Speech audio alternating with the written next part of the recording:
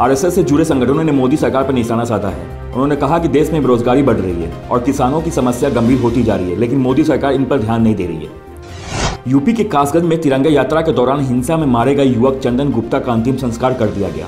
अंतिम संस्कार से लौटते वक्त एक बार फिर से भीड़ उग्र हो गई। आसपास के दुकानों में आग लगा दी। महाराष्ट्र के कोल्हापुर के नजदीक एक बस नदी में गिर जाने से 13 लोगों की मौत हो गई।